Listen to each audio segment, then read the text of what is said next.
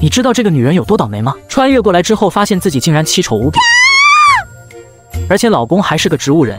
如今已经饿了2天的她想杀一只鸡吃，刚出门就已经饿得倒下。而此时旁边被拴着的野鸡直接就飞到了她的脸上，一顿乱踩。踩死你！踩死你！踩死你！救命啊！杀鸡啦！若梦只觉得自己脸上好疼，什么东西在她脸上乱踩，烦躁的一巴掌拍在脸上，脸上的东西嘎的一声飞走了。杀鸡犯又醒了，竟然没给他踩死！我告诉你，你别乱来啊！鸡姐我可是练过的，信不信我让你尝尝佛山无影脚的厉害？你会说话？你能听懂我说话？我跟你说，你别杀我了，你杀了我，他们炖了也不会给你吃的。你把我放了，我告诉你，你那个大嫂藏粮食的地方怎么样？若梦没想到这竟然还是只鸡精，连条件都会谈。不过想了想，他说的也确实有道理。就原主目前的状况，就算炖了这只野鸡，那个大嫂也不会给他吃。还不如直接拿到粮食，自己想怎么吃就怎么吃。况且鸡肉就一顿，粮食可以吃好久。行，那你先告诉我粮食藏在哪。野鸡没想到若梦这么好说话，他歪着脑袋看了若梦好一会儿，好像在确定他是不是在骗他。那你发誓，我告诉你了，你真的会放了我？好，我发誓。好嘞。野鸡兴奋地跳到若梦肩上，在他耳边叽里咕噜了几句。若梦满意的点头，正要将野鸡脚上的绳子解开，原主的大嫂吴春兰就端着热水从厨房出来了。若梦，你做什么呢？不是让你杀鸡吗？怎么还没杀掉？你个没用的东西，今天不想吃饭了是吗？若梦3下5除2解开了野鸡脚上的绳子。快跑！大妹子，谢谢你，我会报答你的。溜了溜了。野鸡丢下这么一句，鸡身已经飞出了老远。吴春兰瞪大眼睛，眼睁睁地看着到了嘴边的鸡肉飞了。你竟然敢把鸡放了，我看你今天是想造反了，我非打死你不可。他放下开水，抄起一边的木棍就朝若梦冲来。就在吴春兰要打到若梦时，若梦后下意识的一挥手，只听吴春兰惨叫一声，人竟然倒飞了出去。若梦诧异的看着自己的手，再次猛圈。不过肚子里传来的饥饿感让他没精力多想，看着地上的吴春兰问道：“大嫂，粮食呢？哪里有粮食？咱们家1粒米都没有了。那我要是找到了，就是我的了。你去啊！”哼！吴春兰怒哼，他藏粮食的事连孩子他爹都不知道，哪知若梦竟真的朝他们的屋子走去。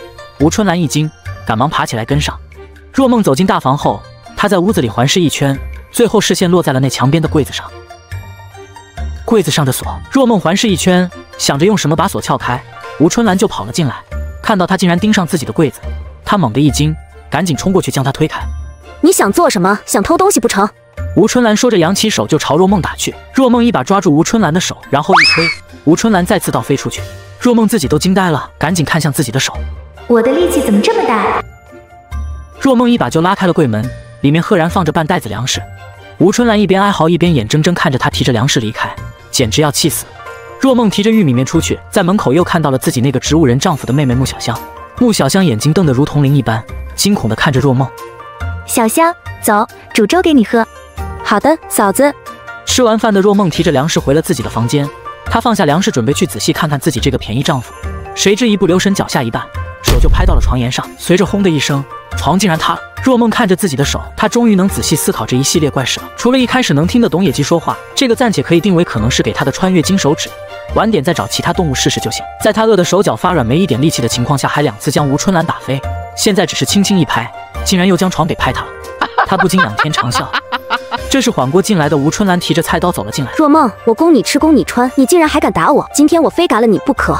当她看到若梦面前那成了废墟的床后，愤怒的吴春兰愣住了，几息后她爆出更加剧烈的骂声。好你个黑心肝的东西，我们穆家哪里对不起你，你竟然敢这么对老二，以前装的跟什么似的，现在爹娘才走了多久啊，你就露出真面目了。今天你要么自己滚出穆家，不然我非要让村长来做主，把你休了不可。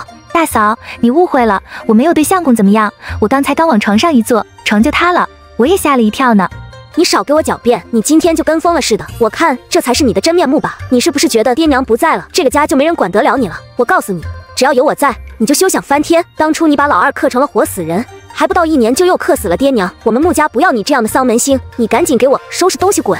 大嫂，污蔑人可是要负责的，当初我嫁进来的时候，相公就已经病重了，你凭什么说是我克的？还有爹娘，爹是上山打猎的时候不小心摔下山崖死的，当时大哥不是也在吗？还是大哥把爹背回来的。还有娘是因为爹死了，伤心过度才去世的，你哪只眼睛看见是我克的了？我嫁进穆家10几年，爹娘都好好的，你才嫁进来1年，爹娘就死了，不是你克的，难道还是我克的不成？我可没说是你克的，那照你这么说，我还说是大哥他把爹推下山崖的呢，毕竟当时就他跟爹一起上山，也是他把爹给背回来的。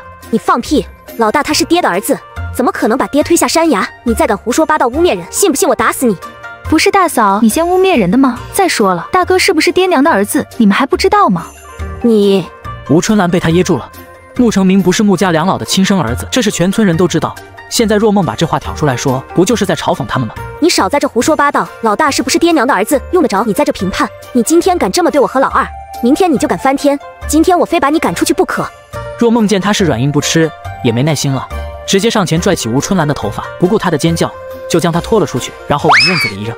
姓吴的，我好好跟你说，你非不听，别以为我不知道你打的什么主意。我告诉你，你要是再给我找麻烦，我就出去告诉大家，说爹是被大哥害死的。反正当时又没人看见，你看大家会不会相信？等到穆成明回家之后，吴春兰将若梦的话添油加醋的又说了一遍。他说我以后要是再敢欺负他，他就出去告诉大家，当初是你把爹推下山崖害死，反正当时又没别人，就只有你跟爹，说不定人家就信了。穆成明瞳孔猛地一缩，很是不悦地说道：放肆！他一个妇道人家，竟敢空口白牙污蔑大哥。当初我跟爹一起摔下山崖，要不是我命大，早就跟爹一起去了。当家的，你现在就去找村长，替老二休了那个黑心肝的女人。这事以后再说，爹娘才刚刚去世，我们就把前世赶走，外人会怎么想？你这几天别去惹他了，不然再被他打，我也管不了你。若梦在床边打了个地铺，把老二放在上面，开始把脉。越是把脉，他的眉头便皱得越紧。脑袋里有淤血导致的昏迷，倒不是什么大问题，针灸就行了。只是除了脑袋里的淤血外，他体内似乎还有……若梦同情地看着眼前的男人，还好他前世学的是中医，不然在这条件落后的古代，西医还真没办法。看来现在最重要的还是得先弄张床，不然晚上就得睡地上了。若梦想着，朝外走去。此时的穆小香正扫着院子。小香，你跟我去张大娘家一趟呗。啊，去张大娘家干啥呀？找张大哥帮忙做张床。做床？做什么床？我刚才不小心把你二哥的床做塌了。穆小香眼皮一跳，眼睛里满是震惊，似乎今天的一切都在超乎她的预料。张大娘，小香啊，什么事啊？我二哥二嫂的床塌了，我二嫂想请张大哥帮忙做张床。做床？你二哥那床不是去年才做的吗？咋这就塌了？现在的年轻人都这么疯狂的吗？被张大娘那奇怪的眼神看着，若梦顿觉浑身不自在。那个张大娘，是这样的，我昨晚在给夫君擦身子的时候，不小心在床上跳了一下，就把床跳塌了。哦，这样啊，老大，你出来。咋了，娘？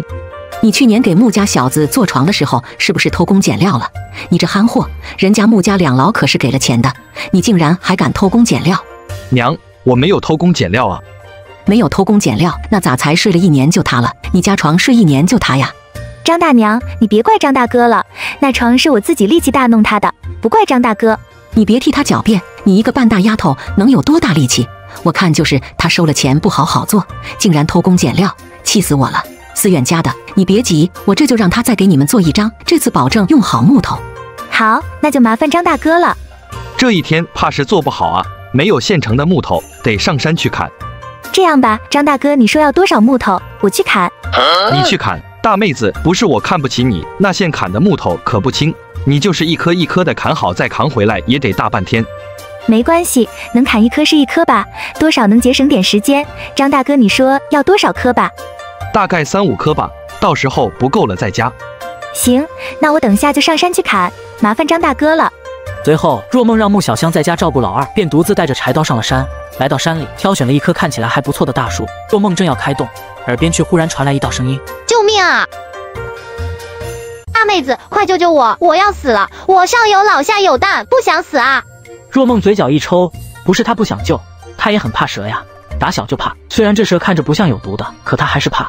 然而，正当若梦有些退缩时，那蛇也注意到了她，恐怖的嘴脸冲若梦一吐信子：“哪里来的人类，长这么丑！劝你别多管闲事，不然连你一块吃了。”若梦顿时怒了，她一直为穿越到这具身体的长相耿耿于怀，这蛇竟然还骂她丑八怪，直接拿着柴刀朝蛇冲了过去。没过多久，刚刚还嚣张至极的蛇就这样一命呜呼了。哎呦喂，吓死鸡了，还以为今天我要死在这了，老天保佑，老天保佑！你确定是老天保佑，而不是我保佑？啊，对对对，是大妹子你保佑，谢谢大妹子，谢谢大妹子。你说你怎么这么倒霉呢？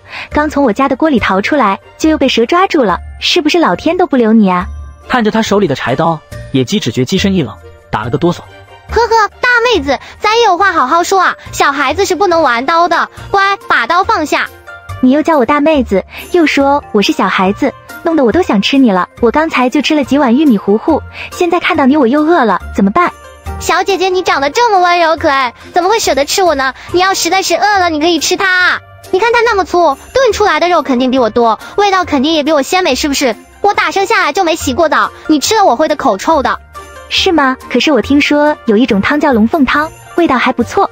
别呀，我真的不好吃的，都不够你一个人塞牙缝。你看咱俩也算是朋友了，对不？你就放了我吧，我上有老下有蛋的。行了，我逗你的了，你赶紧走吧，我不吃你。不过这蛇倒是可以吃一吃。妹子，你救了我，我会报答你的。野鸡说完就撒丫子跑了。看来我是真的能听懂动物说话。若梦很高兴，一口气砍了6棵树捆在一起，连同那条蛇一起带了回去。若梦扛着木头下山，一路上遇到了好几个村民，他们都惊呆了。那是谁啊？我的天哪，怎么一下子扛那么多木头？这是要上天吗？那后面是不是搭着一条蛇？有蛇啊，快放下！没事，那蛇是死的，我带回家炖汤喝的。我的天哪，这女人疯了吧？什么都敢吃？那蛇身上都是毒，是能吃的吗？可别被毒死了啊！难怪长得这么丑，说不定就是吃了啥毒物被毒的。你小声点，都走远了，听不到。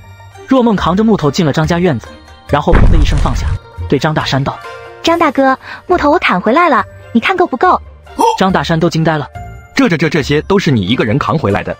是啊，你看看够不够？不够我再去砍几棵。够了，肯定够了。这么多根木头我都扛不动，他是怎么扛回来的？够了就好，那就麻烦张大哥你了。新床就做宽1.8米，长2米的。2米是多长？就是6尺。行，没问题。不过可能1天做不好，要2、3天才行。好。若梦咧嘴一笑，随手捡起一根棍子，挑着死蛇离开了。回到木家，若梦刚把死蛇放到一边，就看到他的房间的门敞开着。穆小香站在院中，看到他回来，穆小香哽咽地说道：“二嫂，大嫂她要进你房里拿粮食，我不让，她就打我，粮食也被她抢走了。二嫂对不起，我没看好。”没事，不怪你，脸疼不疼？疼。下次他要打你的时候你就跑，别再让他打到了，知道吗？安抚好穆小香后，他这才进去房间，看到的就是被翻得乱七八糟的屋子，早上放在墙角的那半袋子玉米面也不见了。若梦都气笑了。若梦走出房间，正好就看到从后院回来的吴春兰。吴春兰看到若梦，她眼带挑衅的啐了一口，回自己屋去了。若梦眯了眯眼，忽然大叫一声：“来人啊，招贼了，快来人啊！”他这声音可不小，一嗓子出去，左邻右舍都听见了，都纷纷跑了出来。思远他媳妇，你家招贼了，丢东西了吗？丢了半袋子粮食，还有一个翡翠镯子，那可是我婆婆当初留给我的，这被人偷了，以后我怎么下去见我婆婆呀？这好好的咋招贼了吗？有看到是谁吗？没有，我中午出去了，家里只有小香和大嫂一家在家。我问小香，她什么都不说，就一个劲的哭，可见是被吓得不轻。拜托大家了，大家帮忙想想办法，半袋子粮食也就算了，可那镯子是我婆婆留给我唯一的东西，我不能丢啊！穆小香一愣，虽然不知道二嫂为什么这么说，但她还是配合的又哭了起来。到底是哪个天杀的，下手这么重？看孩子都被吓成啥样了！躲在屋里的吴春兰见状坐不住了，赶紧走出来。干什么？你们这是干什么？咋全都聚在我家院子里了？都不要干活的吗？吴嫂子，你家招贼了？招什么贼？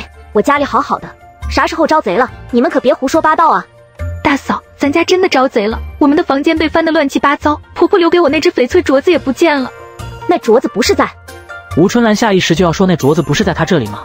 可反应过来周围还有其他人，又赶紧闭嘴了。他们的婆婆确实留了一对镯子，若梦跟吴春兰一人一个，但是吴春兰才不甘心只要一个，因此前几天就从以前的若梦手中把另一个也抢了过去。但这事她怎么敢当着这么多人的面说出来呢？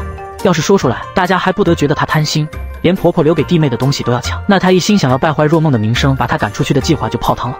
大嫂，那镯子很贵重的，当初婆婆给了我们一人一个，让我们一定要保管好。现在我的那个丢了，我怎么向婆婆交代啊？小香，你看到了那人是谁对不对？你说出来，我们大家去找他算账。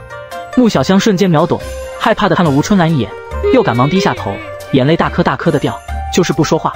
这时村长来了。你们家招贼了，看到是谁了吗？小香看到了，但是她被那人打了，吓得不轻，无论我们怎么问她，她都不说话。村长，你看我们屋子都被翻成那样了，你可得想想办法呀，不能让那贼逍遥法外。还有我婆婆留给我的镯子，那可是我婆婆留给我唯一的东西。村长走到他们房间门口看了一眼，顿时就被里面乱七八糟的场景看得眼皮一跳，火气蹭的一下就上来了。到底是谁干的？他愤怒对着众人厉喝，眼神如刀子一般在众人脸上一一扫过。当扫到吴春兰的时候，吴春兰心脏猛地跳了下，忙心虚地别开视线。见没人说话，村长深吸一口气，说道：咱们村竟然出了这样的事，必须要彻查。你们这几天有没有看到陌生人进村？哎呦啊，村长，咱们村就这么大，要是有外人进来，肯定早就被人发现了。我觉得肯定是我们村里人干的，会不会是那王二狗？谁知道王二狗正在后面看热闹呢，一听这话立马就不爽了。你放屁，我刚刚才起床，怎么可能来这里偷东西？再说我都3年没偷东西了。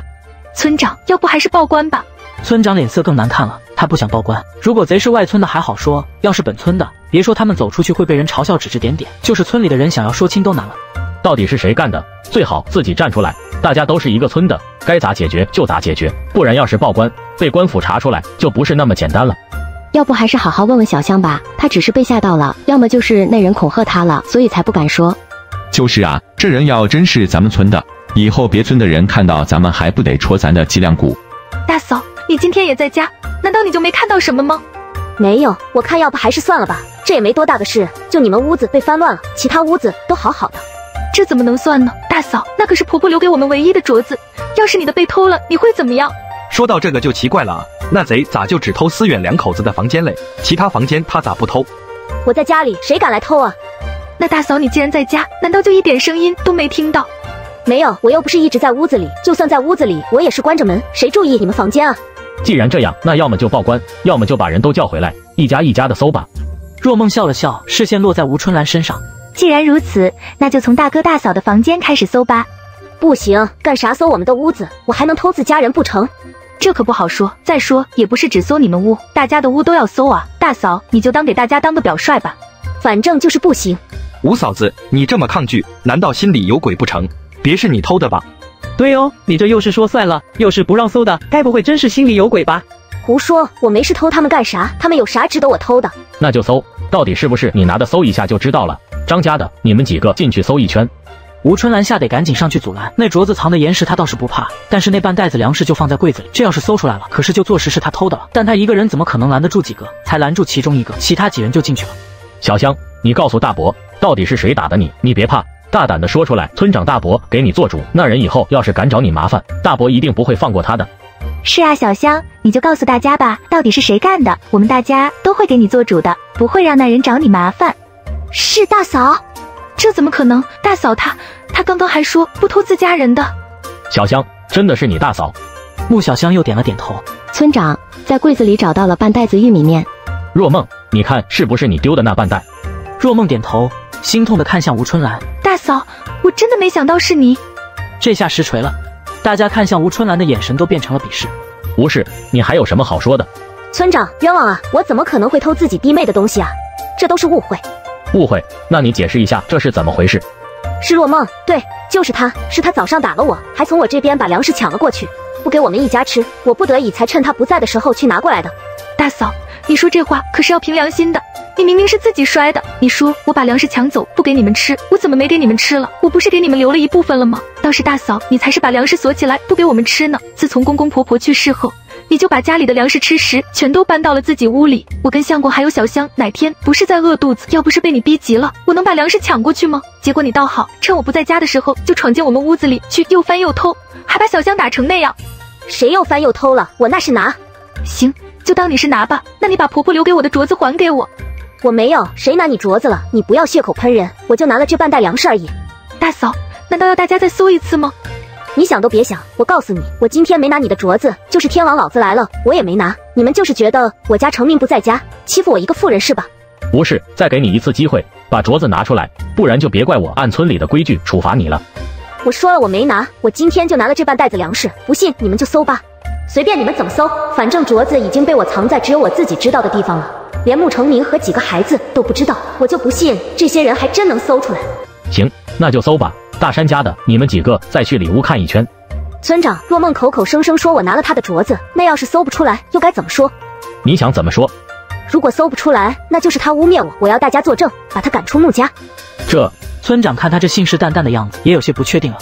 那要是搜出来呢？要是搜出来，大嫂你又当如何？是不是也离开穆家？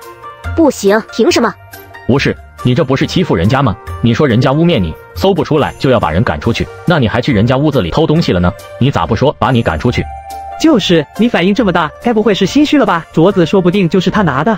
若梦给了你们什么好处？你们这么帮着他说话？我说了，我今天没拿他的镯子，今天要是搜不出来，他就滚出穆家。行吧，既然大嫂你这么绝情，我也没办法了。趁着大家都在，我们把话说清楚吧。今天这个镯子，不管搜不搜得出来，我们都让村长作证，分了这个家。思远家的，你要分家。村长大伯，你也看到了，自从公公婆婆去世后，大嫂她就一心想要把我们赶出去。今天还只是进去我们屋里乱翻乱拿，谁知道明天会不会又趁着我不在家的时候做出什么？所以还是把家分了吧。反正现在公公婆婆也不在了，分了家以后，我们两房就关起门来，各过各的日子，谁也不掺和谁。至于小香，只要她愿意，以后就跟着我们二房过，我会好好照顾她的。我愿意跟着二哥二嫂过。村长，我觉得这个家不能分。这爹娘刚走，她竟然就撺掇着分家，这个女人果真是居心不良。这样的祸害，我看就应该赶回他们村去。大嫂，你张口闭口就是要把我赶出去，不会是想要霸占整个穆家吧？你胡说，你自己什么样，心里没点数吗？还嫁进来不到1年，就克死了爹娘，丈夫也昏迷不醒的。你这样的克星，没把你烧死就不错了。村长，就像我说的，那个镯子要是搜不出来，大家就做主，把若梦这个扫把星赶出去。行吧，那要是搜出来了，也把你们一家赶出去好了。行了，好好的一家人，非得闹成这样，让大家看笑话，你们心里很舒服是吗？不是要找镯子吗？有什么话等找完了再说。若梦也没再说话，不过倒是往外走去。你去哪？上茅房啊？怎么，大嫂要一起？算了，我不上。不过没过多大一会儿，若梦便又回来了。刚好李清和他们就搜了一圈出来，皱着眉道：“村长，没找到。”吴春兰脸上的得意都快掩饰不住了，却还是一脸冤枉的说道：“我就说我没偷吧，你们偏偏要听信若梦一个人的话。现在该遵守诺言，把若梦赶出去了吧。像她这样的扫把星，我们穆家可不敢再要了。”不是，我刚才可没答应你要把若梦赶走。村长，你身为一村之长，怎么能出尔反尔呢？刚才我们可都是说好了的，镯子找不到，若梦走；镯子找到了，我走。哦，是吗？照大嫂这么说，镯子要是找到了，大嫂当真愿意离开穆家？这不是没找到吗？现在是该你走。没找到，或许只是清河嫂子他们找漏了，所以大嫂，你敢保证你能说到做到吗？我说到做到。好，大家都听到了，希望大嫂别反悔。清河嫂子，麻烦你去里屋的床底下看看，那有一块地的土是松的。吴春兰顿时大惊失色，那个地洞明明是她趁着没人的时候悄悄挖的，除了她就没人知道。但不等她阻止，李清河已经进里屋搜去了。当李清河抱着盒子出来时，吴春兰瞪大了眼睛。盒子打开后，只见盒子里安安静静的躺着2个翡翠镯子，除此之外还有一堆碎银子，粗摸看下来得有20-30两的样子，然后就是2根银簪子和一对金耳环。这是娘的，这银簪还有耳环银子都是娘的。小香，你说这些都是娘的？若梦诧异地问道，她还真没想到这个，只是刚才去外面抓了只老鼠，问出了吴春兰藏银子的地方，但是她不知道这些银子是原主婆婆的。娘以前给我看过，说给我存着，等我出嫁的时候就拿它们给我当嫁妆。你胡说，这些明明是我的嫁妆。这个晚点再说。若梦，看看那镯子是不是你丢的那个？是的，是我丢的那个。不是，你还有什么好说的？此时的吴春兰已经惊得说不出话了。既然你不说话，那我就当你是默认这东西是你偷的，只能用村里的规矩处置你了。你们把他带到外面去。最终，吴春兰被打了10个大板。村长，刚才大嫂亲口说了，镯子要是找到，她就离开穆家，这话还作不作数呀？这是你们自己的家事，还是你们自己解决吧。大嫂，其实我也是舍不得你走的，可是你看你话都说出去了，大家这么多人听着呢，你要是不走，那以后人家岂不是会说我们穆家人言而无信，说话像放屁？所以大嫂只能委屈你一下了，今天就离开吧。村长啊，我知道错了，我以后再也不敢了，是我猪油蒙了心，鬼迷了心窍，才会一时冲动做出这种事的，你们放过我吧。听他这么哭，大家一时都不知道怎么说了，甚至有人开始于心不忍。这板子也打了，他也知道错了，我看要不还是算了吧。是啊，大家都是一个村的，他又是第一次犯错，得到教训以后肯定不敢了。这个时候，穆成明回来了。你们这是做什么？娘，看见穆成明回来，村长的脸色稍缓了些，把事情给他说了一遍。听说吴春兰是去若梦他们屋里偷东西被打，穆成明当即生气道：“都是一家人，他进自己弟妹房间拿点东西，怎么就叫偷了？你们一个个的都趁着我不在家欺负我婆娘是吧？”大哥，话可不能这么说，他既然是去拿，那为什么我们一开始喊捉贼的时候他不敢承认？只能说明他是心虚。你一个当弟妹的，联合这么多外人来欺负你嫂子，你是真以为思远昏迷不醒，没人能管得了你了是吧？我看我这个大哥今天就要替我们穆家清理门户，替二弟休了你这个搅家的女人。大哥，你还真没资格休我。先不说这个休书无论如何都轮不到大哥来写，就说犯偷盗罪的又不是我更没有犯什么7处之条，所以难道不是应该谁偷东西休谁吗？穆成明没想到若梦现在竟然变得这么伶牙俐齿，一句话就把他堵得哑口无言。偷什么东西？你大嫂不过是进你们屋子拿回你抢走的粮食，这也叫偷东西？大嫂自己都承认了，你就别狡辩了，我也懒得跟你们啰嗦了。今天要么大嫂她遵守诺言离开穆家，要么就请村长做主帮我们把这个家分了吧，不然的话我就只能把大嫂送去官府了，也不知道官府是会再打板子还是关大牢呢。哦对，我好像听说偷东西的会在手上刺上一个偷字，到时候大嫂可就一辈子都背着个小偷的名声了。你胡说，我没偷，你少血口喷人。偷没偷可不是大嫂说了算，得关老爷说了才算数。大哥，我这也是没办法，谁让大哥非要做出什么替兄弟休了我这弟媳妇的事呢？我总不能傻不愣登的看着自己被休弃，看着你们害死夫君，然后霸占穆家家产，是吧？见自己心底的想法被若梦这么大咧咧的说出来，穆成明的脸色是瞬间黑如锅底。放肆！谁跟你说我会害死思远的？思远他是我二弟，我们兄弟间的感情也是你能挑拨的。好了，既然成明你也回来了，那就把事情彻底解决一下吧。前世他说想要分家，以后你们两房关起门来自己过自己的日子，你怎么看？好，分家可以，不过你得答应不再计较你大嫂今日所做的事。既然大哥都开口了，我这个弟妹自然不敢不答应。村长大伯，既然大哥也答应了，那就请大伯帮忙拟个文书吧。很快，村长便写好了文书。你们看看吧，没什么问题的话，就在上面签字，再去官府备案一份，以后你们就是两家人了。看完文书之后，穆成明有意见了。村长，凭什么小香的那一份全都给二房？就因为他跟着二房吗？那我是不是也可以要求他跟着我们大房？对呀，村长，小香她本来就是要出嫁的姑娘，还分她一份，是不是就过分了？既然这样的话，那我们要求小香跟着我们大房住，以后她的那份是不是也应该是我们大房的？小香，你怎么说？我不要跟着大哥大嫂，我想跟着二哥二嫂。小香，你二哥现在都已经昏迷不醒了，你二嫂照顾你二哥一个人都照顾不过来，你怎么还要去给他们添乱呢？我不要，我就是想跟二哥二嫂，我不会给二嫂添乱的，我会帮着二嫂一起照顾二哥。大哥，你们不就是想要小香的那一份吗？那要照你们这么说的话，你们大房现在都3间房了，我们才1间，我是不是也可以要求重新分配，1家2间？凭什么？我们3个孩子呢，你连个蛋都没有，也好意思跟我们争？3个孩子又怎么样？没孩子又怎么样？既然是2房分家，跟几个孩子有什么关系？你们要想孩子有地方住，那就自己赚钱，自己去建啊！要么就按照现在这个签字画押，要么就重新分配1家2间，谁也别占便宜。还有啊，大嫂，你说什么要让小香跟你们住？看看她脸上的伤，这话你也好意思说出来？跟你们住，让你虐待吗？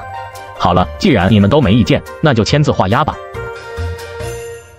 分家后，当天晚上若梦和小香就炖上了蛇羹，并且还给张家送去了1碗。张大娘，今天从山里抓回来1条蛇，刚刚多亏张大哥帮着给处理了，我炖了1锅，给你们家也送来1碗，你们尝尝。哎呀，那多不好意思啊，你们家也不容易，这多不好。没事，大娘，这蛇挺大，我炖了满1大锅呢，够吃。那就多谢若梦了。不客气，那你们吃着，我就先回去了。当若梦回来时，看到的就是吴春兰站在门口，指着穆小香各种辱骂。大嫂，你干嘛呢？我让小雨来打点汤去喝。他这个当小姑的竟然不给，你说说，有他这样的吗？这些个可是他的侄子侄女啊。哦，是我让他别给的，毕竟汤就这么点，我们都还不够吃呢，怎么还能给别人呢？你说是吧？什么叫别人？我们可是……是什么？大嫂别忘了，我们刚刚可是已经分家了，说好以后各过各的。你现在占的可是我们2房的地，没事就回去吧，我们要吃饭了。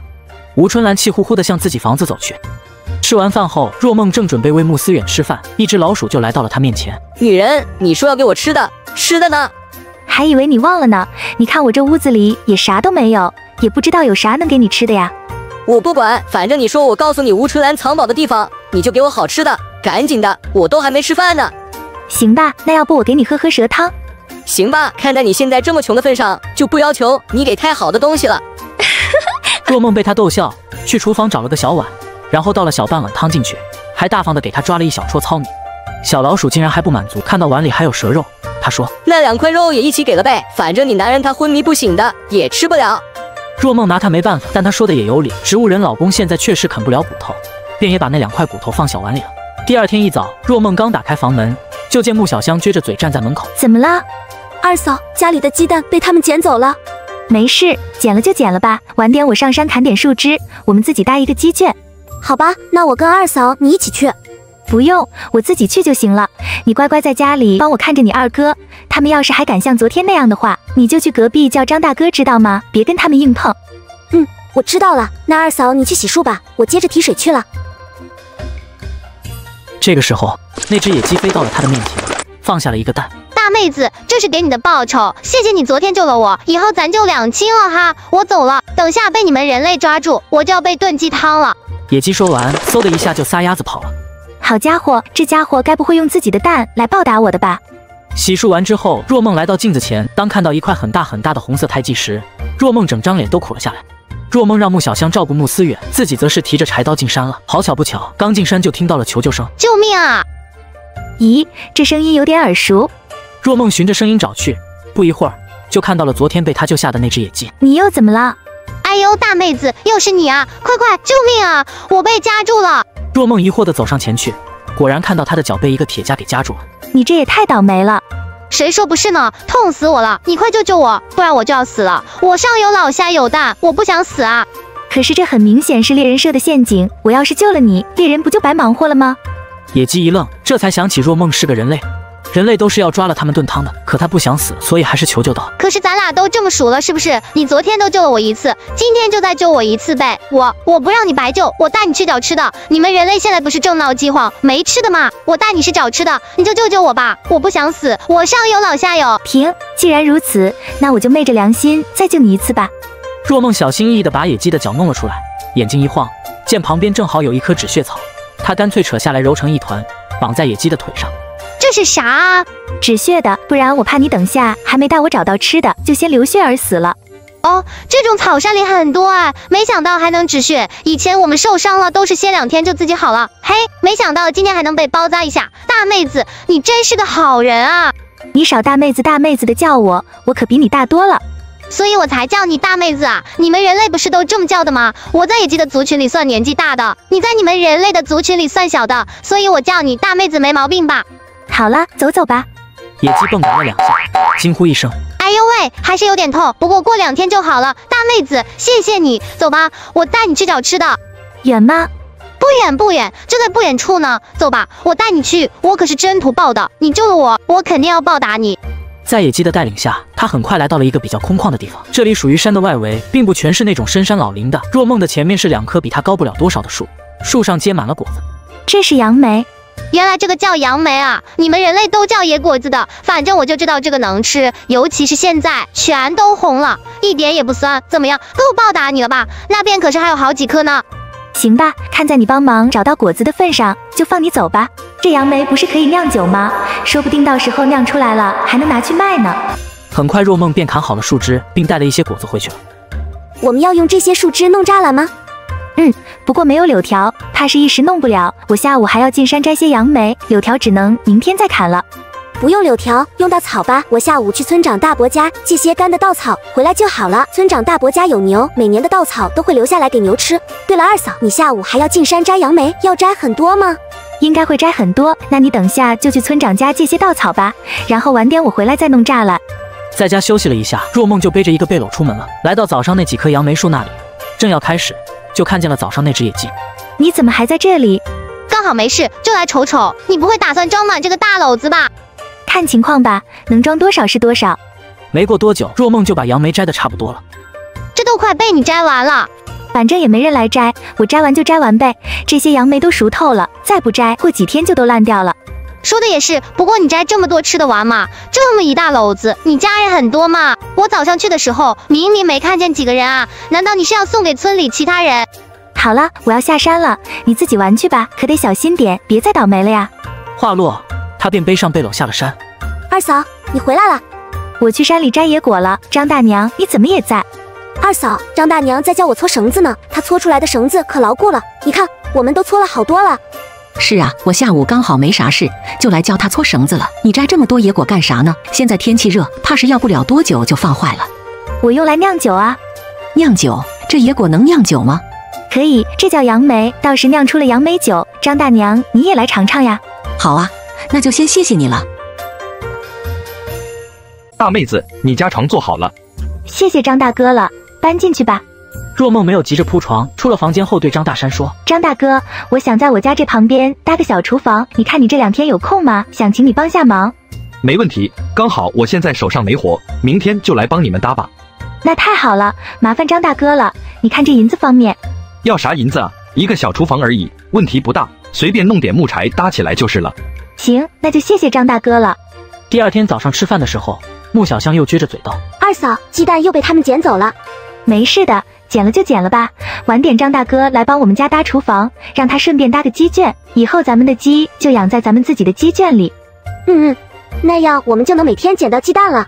搭房子需要木材，等下我估计还要进山一趟，砍些木柴回来才能搭。张大哥来了你就跟他说一声，让他先等等。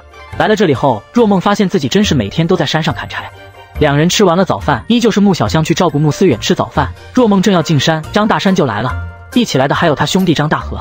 张二哥也来了呀？是啊，我怕一个人忙不过来，所以把他也叫来了。反正他今天也没事做。大妹子，你这是要去砍木材吗？那就谢谢2位大哥了。我家里没木材，得先去砍些木材回来。木材我家里有啊。大妹子，你别忙活了，我家里还剩一些，搬过来直接用就行了。反正在家里也是堆着。再说一个厨房要不了多少，到时候不够再去砍就是。行，那就谢谢张大哥了。既然不用上山砍木材了，若梦便打算去镇上一趟，买点菜回来，中午好请张家兄弟吃饭。买完东西回家的路上，若梦遇到了一只白色的小狗一样的小东西。啊，好可爱！女孩子对这种小狗是没抵抗力的，连忙把东西放下后，就去抱那小狗。小狗狗，你怎么自己在这里呀？你爸爸妈妈呢？小狗没有回答，看来还不会说话。若梦左右看了看，都没看到有别的生物存在。左思右想后，若梦只能选择先带它回去。一回到家，跟张家兄弟打了个招呼后，若梦就先来到了厨房。小香，有没有米汤？有啊，二嫂，你要喝吗？不是，你给我打点出来，这小家伙要喝。啊，小狗啊，二嫂你抓的吗？不是，路上捡的，它好像很饿了，你去我屋里把那个桌子下面的那个碗拿过来，给它盛点米汤。好嘞。若梦把小狗放下的时候，米汤已经不烫了，小狗吧唧吧唧的喝了起来，看来是饿得不轻。我买了些肉，你去后院摘些菜回来吧。好。吴春兰听说若梦从镇上回来了，想来看看她买了什么，结果一进厨房就看到那地上的小狗竟然在喝米汤。若梦，你有病吧？怎么给狗喝米汤？这人都还没吃的，你倒是先给狗吃了。大嫂，我又没喂你家米汤，你那么激动干嘛？什么叫没喂我家米汤？你是不当家不知道粮食的金贵是吧？现在家家户户连饭都吃不饱，你竟然还给一条狗吃这么好，你真当粮食是大风刮来的呀？我没有浪费你家的粮食，所以大嫂，你要没事就去把自己的牙齿刷一下，省得说话的时候一股臭味，我隔着老远都闻到了。敢骂我？若梦懒得再理他，吴春兰感到无趣，气呼呼的离开了。很快穆小香摘了2颗白菜回来，嘴里叹气道：几个月不下雨，这菜都快蔫了。咦，二嫂，你买肉了呀？你怎么想起买肉了？现在肉可不便宜，竟然还有冰糖。没事，肉是用来招待张大哥他们的，冰糖我晚点也有用处。当吃饭时看到那盘子里的肉，张家兄弟还是惊讶了。大妹子，你这咋还买肉了呢？咱们这邻里邻居的，不用这么客气的，随便煮个白菜对付一下就好了。没关系，你们来帮我家干活，总要做点好的招待吧。再说这也不是啥好菜，只能委屈你们将就一下了。你这话说的，这都全是肉了，咋还不是好东西呢？是啊，现在的肉可不便宜，一斤得10-20文吧。也还好了，来，快吃吧，等下可就凉了。大房这边，穆成明白天去镇上干活不在家，吴春兰和3个孩子眼巴巴的看着，闻着那香味。大儿子穆轩撒泼道：娘，我也想吃肉。我也想吃。穆雨没说话，但是从眼神也能看出来，他也是想吃的。吴春兰眼珠子转了转，小声道：你们端着碗过去，跟你们张大叔、张二叔要，就说你们饿也想吃饭。沐雨，你也去，要到了给我端点回来。这边若梦几人正有说有笑的吃着饭，穆轩、穆青突然来到张家兄弟身边，眼巴巴的说道：张大叔，我饿了。张二叔，我也饿。张家兄弟一愣，看到穆轩、穆青这样，瞬间知道是什么意思了，都齐齐看向若梦。若梦挑了挑眉，笑眯眯的道：饿了去找你们娘啊，你们娘没做午饭吗？穆轩、穆青对视一眼，眼神闪烁。做是做了，姐姐做的，但是他们不喜欢吃啊，他们想吃肉。于是穆轩又对张大山道：张大叔，我想吃肉。我也想吃肉。张家兄弟都没急着给，而是依旧看着若梦。要不让张叔叔给你们咬一口？你看你们两个张叔叔身上也没多少肉啊，要不还是去找你们娘，让他给你们咬吧，他身上肉可多了。两个小子被若梦给绕晕了，后面的沐雨却听懂了，他知道若梦这是不想给他们吃，可是他也想吃，因此也没离开，心里想着，如果木轩木青要到了，他是不是也能有？我们要吃这个肉。若梦想了想，还是每人给他们加了2块。行了，快回去吧，二婶家可没有太多肉，让你们娘给你们买去。这3个孩子其实还没彻底长歪，要是彻底歪的，估计就上手抓了。希望吴春兰不要教坏他们吧。结果木轩木青一口吃掉碗里的肉后，就又把碗举了起来。还想吃？不行了哦，你们想吃肉的话，就让你们爹娘买，二婶家也没有太多肉哦。说着不等3人说话，若梦就冲大房喊道：大嫂，你3个孩子饿了，你不给他们吃饭的吗？他故意扯大了嗓门，果然本就注意着他们这边的邻居们闻言全都看了过来。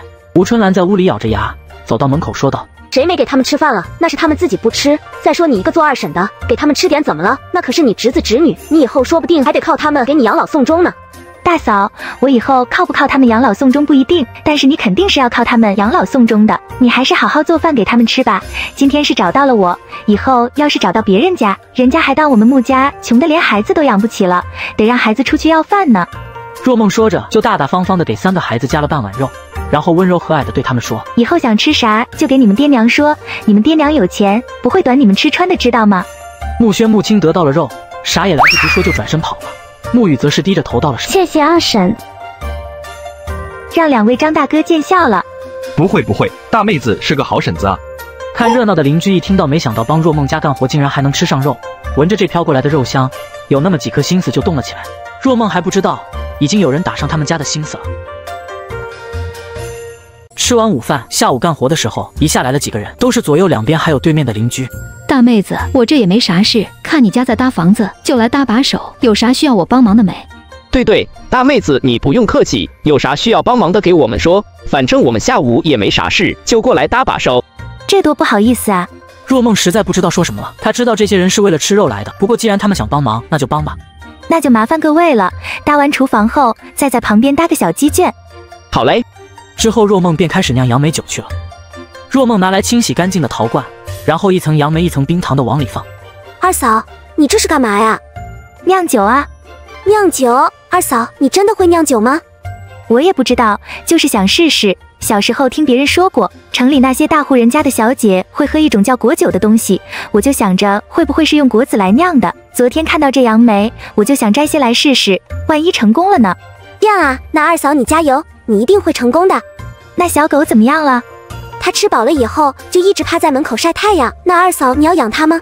不养它我就不会把它带回来了，不过它太小了，能不能养活还不知道呢。一定能养活的。多了4个邻居的帮忙，不到天黑，厨房和鸡圈就搭完了。大妹子，你这太客气了，这么多菜哪吃得完呢？哪里多了，这也就3个菜而已，我还想让你们别介意呢，实在是找不出啥吃的了。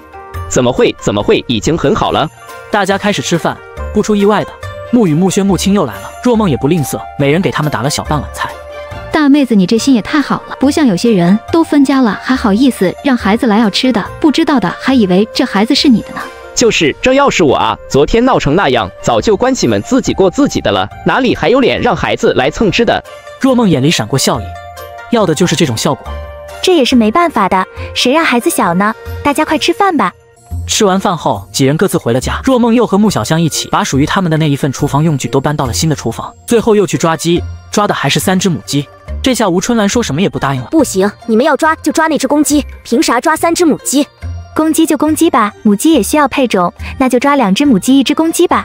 当天夜里，正当若梦迷迷糊糊要睡着时，突然传来轻微的挠门声。若梦只觉头皮一紧，不会吧，不会有阿飘吧？英叔护体，英叔护体，妖魔鬼怪快走开！若梦正想着要不要去看看，地上的小白狗就忽然醒来了。一天都没什么声音的它，竟是发出了轻微的叫声。不会是他的爹娘找来了吧？若梦翻身下床，来到门边上，果然那声音更清晰了。孩子，孩子。若梦硬着头皮打开了门，果然就见门口站着一头白色的大狗。确切的说，这不像狗，倒是有些像狼。拜托你别关门，让我看一眼我的孩子，我是闻着他的味道找来的，我不伤害你，就看看他。你受伤了？我受伤了，我拼着一口气找来，就是想看看我的孩子。若梦抿了抿唇，去把小狗抱了过来，主动解释道：它是我今天在路边的草丛里捡到的，当时还以为是别人不要的小狗。谢谢你，我今天刚生下它，就遇到了老虎，不得已带着它逃了出来。但是为了引开老虎，我只能把它放在路边。谢谢你捡到了它。此时的小狼也满眼的难过，看到这一幕，若梦的心情竟是变得有些复杂，试图去查看白狼的伤势，却被白狼阻止。没用的，我已经活不久了，他的父亲也已经不在了。我求求你，以后能不能替我照顾他？你就把他当成小狗来养就好。我愿意把我的身体给你，你可以拿着去换些银子。我既然把它带回来了，你不说我也是要养着它的。谢谢你。听到这句话，白狼才不舍得闭上了眼睛。第二天一早，若梦就扛着白狼去镇上。镇上有个酒楼。大哥，你们酒楼收猎物吗？姑娘，这是你打的？是啊，昨天晚上打回来的，怕放坏，一大早我就扛过来了。这么大的狼，按理说应该能卖15两的，可是这狼受过伤，皮毛都受损了，只能给到10两。13两，大哥，你看我一个小姑娘家的，大老远的扛来也不容易，你就多给点吧。这皮毛虽然受损了，但是这可是通体白色的狼皮啊，上等好货呢。经过一番思量后，赵采办最终同意了给13两。姑娘，我姓赵，以后要是有好的猎物，都可以拉到醉箫楼来找我，价钱肯定公道。好的，赵大哥。之后，若梦又来到了打铁铺，为了给植物人老公做针灸，她准备打造一套银针。老师傅问她打什么样的银针，若梦便把大概的要求给他说了一下。最后老师傅点头道：没问题，就是这么一套得1两银子。银子不是问题，只要师傅你能打成我想要的那种就好了。我先给你付200文的定金吧。老师傅收下定金，给若梦开了个契书。那姑娘明天来取吧。之后，若梦买了100斤糙米、50斤面粉、油盐酱醋，这些更是又囤了不少。回家的时候，若梦故意走了山路，避开了村里人，毕竟现在闹饥荒，让人看到这么多粮食，怕是会有麻烦。避过村里人，却没避过吴春兰。扛的什么呀？神神秘秘的。二嫂，你什么时候出去的呀？这是扛的什么？早上出去的，买了点粮食。啊？怎么买这么多粮食？这不是怕今年田里没收成吗？先备一点，不然以后要是贵了，想买都买不起了。二嫂，你吃早饭了吗？我去给你热一下。若梦从怀里掏出2个包子，我吃过了，买了2个包子，你也吃吧。下午，若梦又进山了。她这次是去找草药给穆思远治疗的。既然已经定做了银针，那还得有药物配合。进了山之后，若梦又遇到了那只野鸡。更巧的是，那野鸡竟然又在求救。你说咱俩是不是有什么特别的缘分呢？为什么我每次进山都能遇见你，每次遇见你，你都是在求救？你能不能先救我出来再说？被猎人发现我就完了。可是我要是救了你，那猎人不就白忙活了吗？我看你挺倒霉的，要不就认命了吧，反正早晚都得死。别啊，我还不想死啊！我上有老下有大，我死了他们怎么办啊？你快救救我！最终若梦还是把他救了出来。哎呦喂，吓死我了，还以为今天要交代在这里了呢。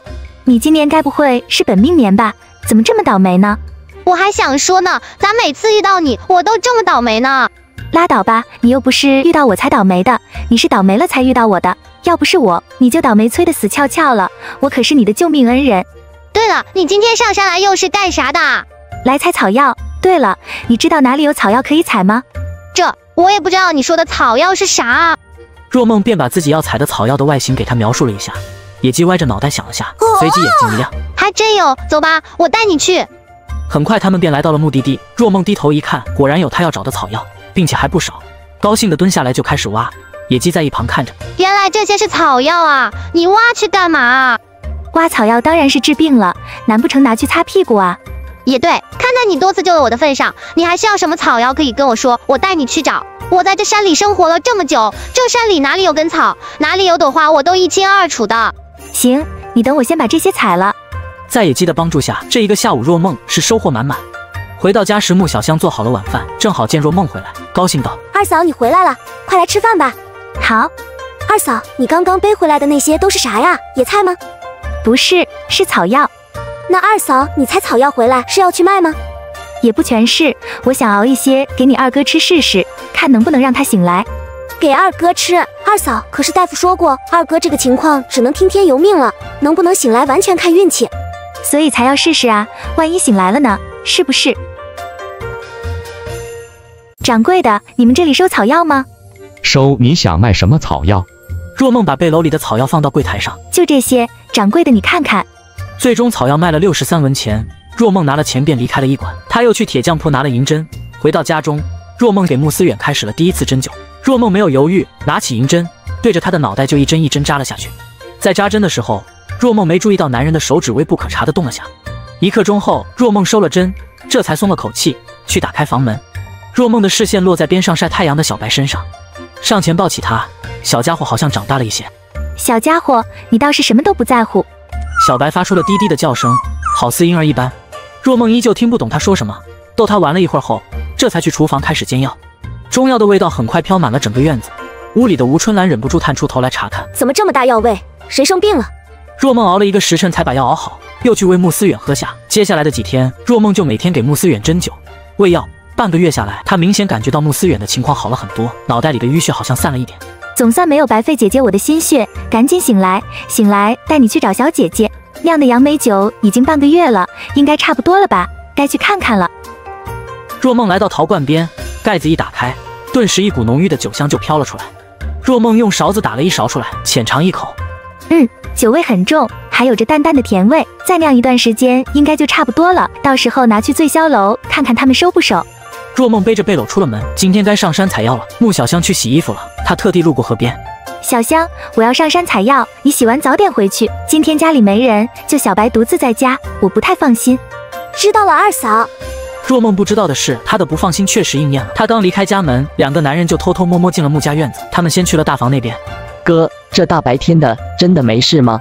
放心吧，我已经观察好了，这一家人都出去了，咱们只要拿到银子就赶紧跑。可是你知道那银子藏在哪吗？你忘了上次他们说过，这家银子藏在床底下了。他们是隔壁村的，穆家前段时间分家，那是早就传遍了附近几个村子。听说穆家有30多两银子，还有银簪子、金耳环，不知道多少人心动了。而他们兄弟就是心动的那一个，已经在附近蹲了几天点了。今天见着穆家人都出门了，这才摸了进来。2人来到床底下一通翻找，还刨开了之前的那个坑，结果里面什么都没有。银子呢？不是说就放这里吗？会不会换地方了？那么多人都知道这个地方，不应该还藏在这里吧？2人找了半天都没找到，只能把主意打到了2房。2人进去后，先是被床上的穆思远吓了一跳。别慌别慌，我听说这家有个半死不活的人，应该是他。哪知2人刚开始翻找，穆小香就回来了。穆小香一进院，就见2哥2嫂的房门大开着，顿时如临大敌，去厨房提了把菜刀，然后进来指着他们大声喊道：“你们是谁？”小姑娘，你别怕，我们是你哥哥的朋友，来看他的。胡说！我哥哥什么时候有你们这样的朋友了？我怎么不知道？你们是不是小偷？我告诉你们，我已经叫人了呀！你们别想跑，来人啊！快来人啊！有小偷啊！你滚开！2人一把推开他，然后赶紧跑路。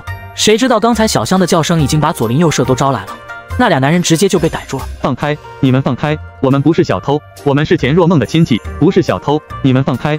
你们胡说！张大哥，他们刚才还说是我2哥的朋友呢，我回来就看见他们在我2哥2嫂屋里翻箱倒柜的，肯定是小偷。谁是小偷？我们真的是钱若梦的亲戚，不信你们去问他。老实点，小香，你2嫂呢？我2嫂进山了。那还是找村长来看看吧。很快有人去找村长去了。吴春兰扛着锄头回来，看见这一幕上前询问了下，这是咋回事啊？吴婶子，你家招小偷了。吴春兰大惊，果然见他们抓着2个陌生男人。他来不及多想，赶紧往家跑，把里屋的柜子推开，看到盒子还在，他松了口气，打开盒子，见银子都在，吴春兰这才彻底放下心来。村长已经来了，并且商量着把2人押送官府。我们真的是钱若梦的亲戚，你们不能把我们送我官府。村长，别管这2人是谁，来我们村偷东西就该送去官府，让官府来定夺。要真是若梦亲戚，那可就真是太好，这回得让若梦好好吃一下苦头。如果这2人被送去官府，他们的家人肯定会找到若梦，到时候我就说若梦伙同外人来偷家里，看他还怎么狡辩。看好他们，等晚点钱氏回来了再说。去2个人进山去找一下钱氏回来吧，早点回来，看了早点解决。话说若梦跟那只野鸡已经成为好朋友了，刚来到山里就遇到了野鸡。大妹子，你之前说的那个什么灵芝，让我给找着了，快快快，走，我带你去看看。走了小半个时辰后，果然在一棵大树底下看到了一颗灵芝，而且看那个头，应该年份不低了。若梦高兴地蹲下开始挖，还不忘对野鸡道谢：“谢谢你啊，没想到你才2天就找到了。”这算什么？我第2天就找到了，还不是因为你没上山，我没法带你来摘。怎么样，我厉害吧？厉害厉害！若梦摘了这朵，她发现另一边竟然还有，并且还是一窝。这下若梦耳朵都要咧到耳后根了。又摘了5朵比较大的，剩下的那些小的都没动，毕竟有种子才能再生。又在山里挖了一些需要用到的草药后，若梦便打算下山了。乃至刚走到山外围，就遇到了张大山和长根。张大哥，你们怎么在这里？大妹子，可算是找着你了，你上哪去了啊？我们找遍了这周围都没见你，你家里招了小偷，被我们抓住了。村长本来想把人送官府的，但是那俩小偷非说是你亲戚，村长也没办法，只能让我们先来找你去看看了。啥？小偷还是我亲戚？走吧，你先回去看看是不是。前世小香说看到这俩人在你们屋里翻箱倒柜，以为是小偷，被抓住后他们又说是你家亲戚，你看看认不认识？若梦闻言，当真仔细看起了两人面貌，很快脑海里就有了这两人的记忆，还真是他亲戚，原主娘家的堂哥大伯和三叔家的儿子前来和前发。怎么样，认识吗？对上前来前发着急的眼神，若梦嘴角一勾，不认识，村长，我不认识他们。既然是小偷，那就送去官府吧，该咋处理就咋处理。话说若梦几人把前来前发送往官府后，天已经黑了。张大哥，村长大伯，我们今晚就先在县城住一晚吧，这大晚上的赶路也不安全。不用了吧，这县里的客栈可不便宜，住一晚少说也得几百个大钱。是啊，大妹子，你看月亮这么亮，看得清路，就不花那冤枉钱了。村长大伯，难道你忘了，现在城门很可能已经关了，我们就是想走也出不去了呀，你们就别推辞了。你放心，住客栈的钱我来出，不用你们花钱。你们为了我家的事跑这么远，我要还让你们摸黑回去，那我岂不是不讲良心了？你这是说的什么话？那小偷是在我们村里抓的，这是我们整个村的事才是。可是是在我们家抓的呀，而且要不是因为等我回来认人，你们也不会这么晚才送来，也就不至于大晚上的摸黑回去了。好了，村长大伯，你就别说那么多了，听我的，今晚就先在县里住一晚，我请客，走吧。晚上在客栈吃饭，看到饭桌上的4菜1汤时，村长和张大山都惊讶了。这么好的菜，得花不少银子吧？思远媳妇啊，这没必要吃这么好的，随便几个馒头对付一下就好了。没事的，村长、张大哥，既然都出来了，那就吃顿好的吧。来，快坐下吃吧，吃完早点休息。吃饭时，若梦提出了自己的想法。对了，村长，我们明天可以晚点再回去吗？我想先在县城逛逛，反正这客栈50才算一天。你们不想逛的话，可以先在这里休息。行，那明天你去逛，我们中午再回去。第二天，若梦找了一家看起来较大的医馆。小哥，你们这里收药材吗？收是收，不过大嫂你要卖什么药？若梦掏出白天挖的5个大灵芝，伙计顿时惊讶了，不可置信地看着柜台上的灵芝。这，我去叫掌柜的来。伙计震惊的不知道该说什么，丢下一句话后就跑了。不一会儿，那伙计就回来了，后面还跟着一个中年男人。是你要卖灵芝？是的，你是掌柜吧？你们这里收灵芝吗？哦，我看你这5朵灵芝年份都不低，你想要卖个什么价？掌柜的觉得这些灵芝能卖什么价呢？每朵100两，你看如何？100两在这青云县已经算是较高的价了，你拿到其他地方都不一定有这个价，除非你带去府城。不过府城离这里可不近，一来一回的花时间不说，灵芝也放不了那么久。行，100两就100两吧。按若梦要求，掌柜给了他450两银票，50两现银。回到客栈，若梦又叫了一桌酒菜，吃饱喝足后，这才赶着牛车回去了。回到家后，穆小香激动地问道：“二嫂，那这么说你见到县太爷了？县太爷长什么样啊？是不是有3个脑袋，还是有6条手臂？”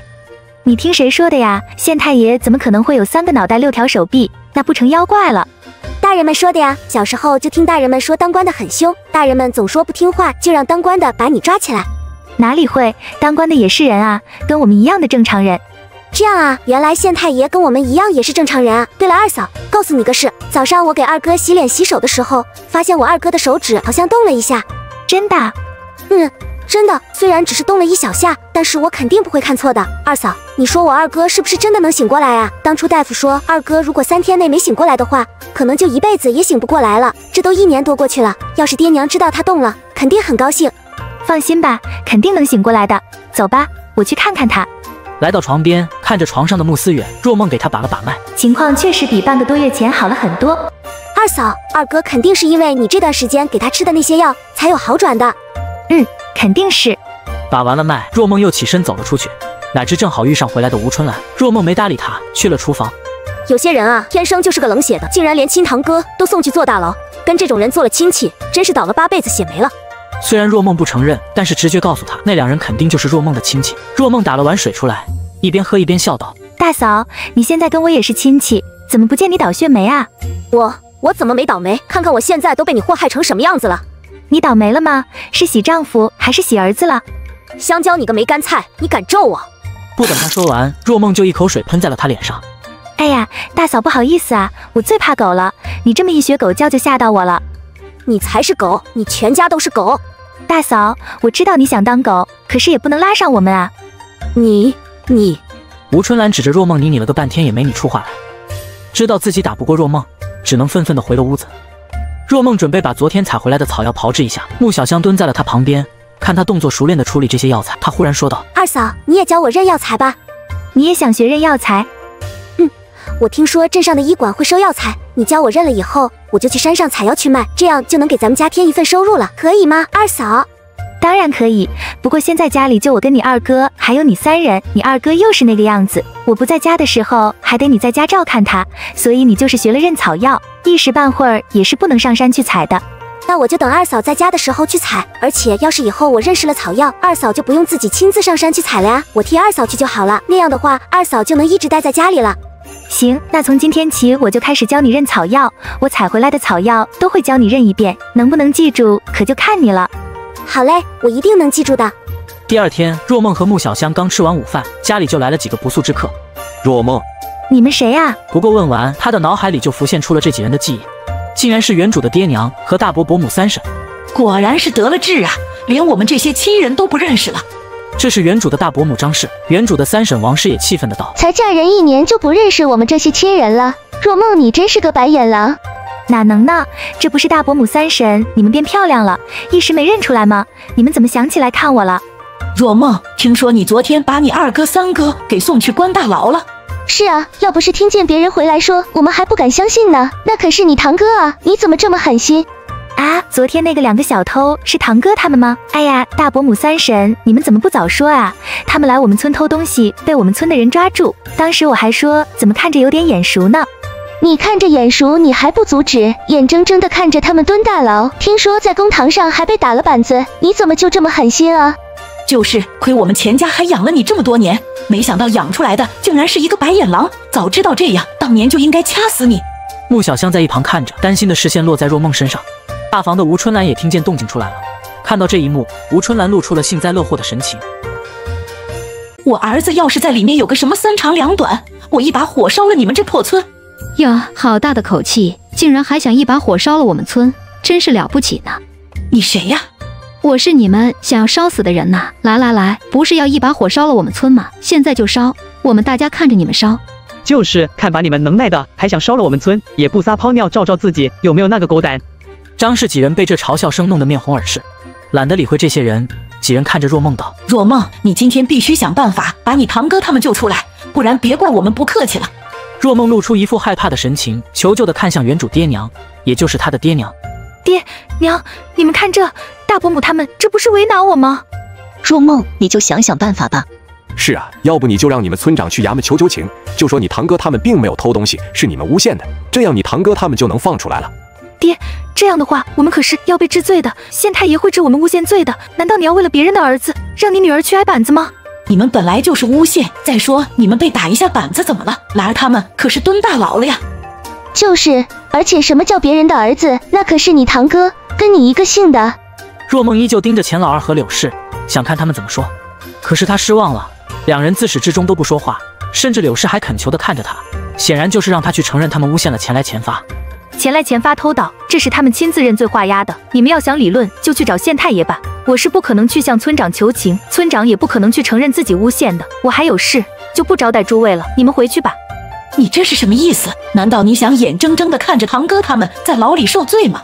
别说只是堂哥，就是亲哥，我也是这个态度。偷盗就是偷盗，这次要是不治他们，下次他们还敢偷。我劝大伯母和3婶还是好好反思一下，为什么会把儿子教成一个小偷吧。说着，若梦就回了屋，关上了门。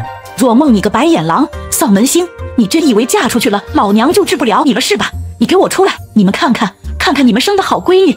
不过几人没骂一会儿，南溪村的村长就听见动静赶来了，看到几个生人对着穆家2房破口大骂，村长喝道：你们这是做什么？你谁呀？我们家的事关你屁事，滚开！你说什么呢？这是我们村的村长，你再给我骂一句试试。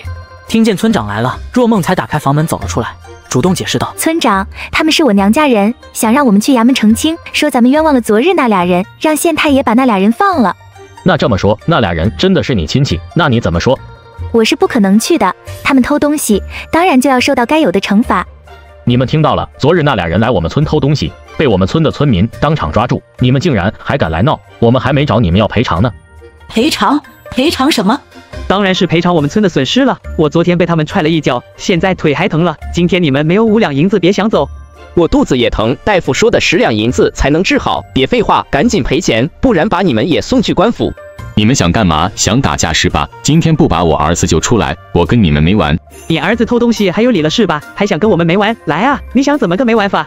最后钱家几人被狼狈地赶出了南溪村。他们以后若是再来，你便去叫我。就是大妹子，这不是你的错，他们自己儿子不学好，还想来威胁你去救人，以为自己谁呀？吴春兰见事情竟然就这样解决了，心中尤其不爽。第二天，若梦打了一碗杨梅酒来到了隔壁张家。好喝，若梦啊，这酒太好喝了，是我活了大半辈子喝过的最好喝的酒啊！你这酒还有没有啊？再给大娘来点呗。好啊，那晚点我再给大娘送一碗来。下午，若梦又进了山，这次她依旧遇到了野鸡。哈喽，大妹子，你来了！你这次怎么这么久才上山啊？还以为你不来了呢。家里有点事，你这是干嘛呢？没干啥，出来溜溜。你今天又找什么草药啊？刚好我有空，带你去。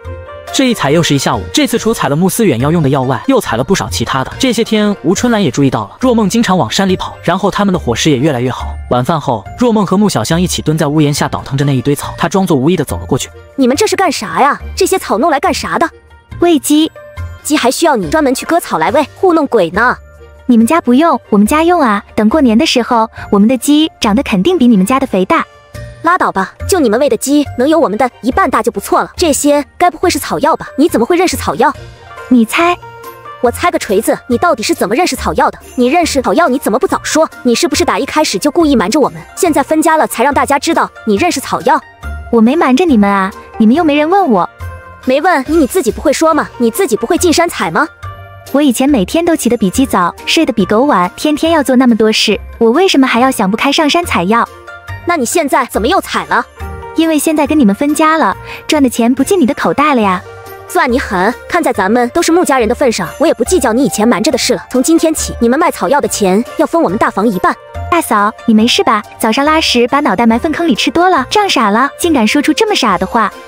你才吃屎吃多了，我都跟你说不计较你以前瞒着的事了，你还想怎样？以后你们卖采药的银子分我们1半，不然咱们走着瞧。行，那咱们就走着瞧，我倒想看看你能拿我怎样。小哥，我想找你们赵采办，他在吗？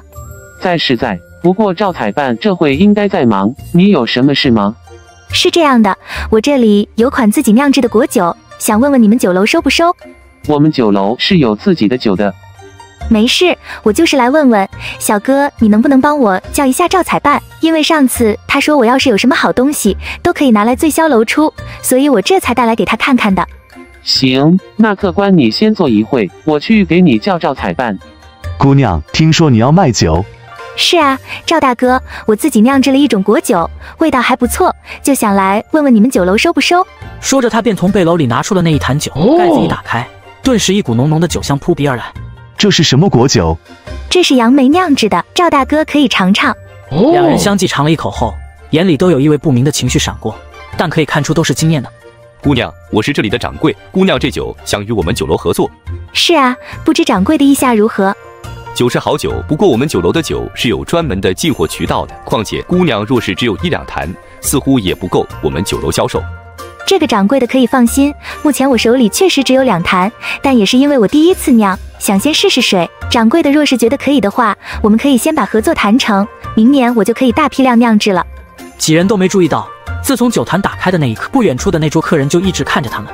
这时其中一个忽然走了过来，不好意思地说道：“这位姑娘，请问我可以尝尝这酒吗？”“可以啊。”只见那男人喝了一口后，眼睛一亮，惊喜地对若梦说：“姑娘，你这酒香甜有味，既有酒香，又有果子的甜香，是好酒啊！不知道姑娘怎么卖的？”“不好意思啊，我想先跟赵大哥他们谈谈。”“没事，是我唐突了，你们先谈，谈好了我再找姑娘。”有了这个小插曲后，本来就心动的掌柜便不再犹豫，对若梦道：“姑娘可否与我们一同到后面去谈？”“好啊。”“姑娘能保证这酒以后能大批量酿制吗？”“可以，不过不一定1年4季都有。你也应该知道，每种果子都有它专属的季节，过了那个季节，罢园了就没有了。不过或许以后我还能酿出别的果酒，不一定只有杨梅酒这一种，到时候肯定会优先与你们酒楼合作。”既然如此，那不知姑娘打算如何合作？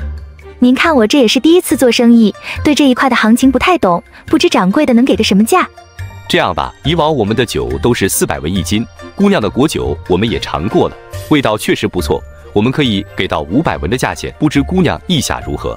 掌柜的，我虽然不太懂行情，但是也知道成本这个东西，我这杨梅酿造出来的成本比一般的白酒要大上不少，所以500文怕是不行。那姑娘觉得什么价格合适？1两半1斤，您看如何？有点高了，我们虽然是大酒楼，但物价也不能太高，1两银子1斤，我们赚不了多少钱的。更何况现在正是闹饥荒的时候，人们能吃饱饭就不错了，很少会有人愿意花大价钱来吃饭喝酒。掌柜的，您也知道闹饥荒只是一时的，说不定明年就好了呢。这样吧，1两银子1斤，姑娘你看可以的话，我们现在就能签契约。1两银子目前已经是很高的价钱了，你哪怕是到了县城，也基本不可能会有人能给到这个价。行，那就1两，我们可以先签3年，每年我这边能保证酿出500斤杨梅酒，若没有的话，算我违约，我这边愿意赔偿违约金。签完契约，若梦便起身告辞了。姑娘，你们合作谈成了？是啊，谈成了。我叫于弘毅，是路过这里的商人，方才尝了你那果酒，觉得味道不错，也想跟你谈谈合作，不知你意下如何？抱歉啊，虽然我也很想跟于大哥你合作，可我刚刚才跟醉箫楼签了协议，每天要给他们供应不少的杨梅酒，我怕到时候没有多余的了。不过于大哥，你若真心想合作的话，明年的这个时候可以来这边找我，若是有多余的杨梅酒，我可以优先跟你合作。也行，那就期待姑娘你的好消息了，到时候可一定要给我留点。对了，不知姑娘如何称呼？钱若梦。回到家的若梦给穆小香分了10文钱。干嘛给我呀？你昨天有帮忙啊，嫂子不能让你白帮忙。我不要，二嫂，我昨天那是在学认草药，都没帮上什么忙。再说，就算我帮忙了，那也是应该的呀，咱们是一家人，不用给工钱。这不是工钱，这是二嫂给你的零花钱，你可以买吃的，也可以自己存起来。听话，收着吧。二嫂还有事，得去村长家一趟。大伯，晒太阳呢。是啊，前世，你这是？我今天去镇上买了点肉，想着村长大伯这段时间对我们家的照顾，就想提点来给您尝尝。哦，还有这个酒是我自己酿的，也给村长大伯尝尝。你这是做什么？我也没有做什么，都是尽村长的义务。我知道，我这不是还有点事想麻烦村长大伯吗？有啥事直接说就行，干啥还专门提东西来呢？提回去。大伯，你就收下吧，你要不收我还不好意思说呢。那行吧，老大媳妇。爹，咋了？你把这肉做了，给几个孩子开荤。哦，好。前世，你有啥事就说吧。村长，我想买下后面那座山。你说啥？前世，这买山可不是说着玩的。村长，我没有闹着玩啊，我是认真的。这买山一般都是个什么价呀？你买山做什么？这山本来也是属于大家的，你若只是想要在山里砍些树木，完全不用买啊，没人会说你什么。村长，不瞒你说，我想种些果树。刚才我提来的那酒，就是我用野果子酿的。张大娘他们都说好喝，我就多种一些那个果树。等来年结了果，不仅可以摘去卖，还能酿成果酒去卖。你确定能行吗？这山的价钱虽然不高，但若是一座买下来，也是要不少银子的。到时若是亏了本，你哭都没地方哭去。村长，放心吧，我自有打算，不会让自己亏得太难看的。既然你想好了，那我也不好再说什么。不过我希望以后你若是真干起来的话，能拉一把其他人。村长放心，我会尽力的。行，那就期待你的好消息了。以后有啥事都可以随时找我，需要大家帮忙的也招呼一声，大家肯定都很乐意帮忙。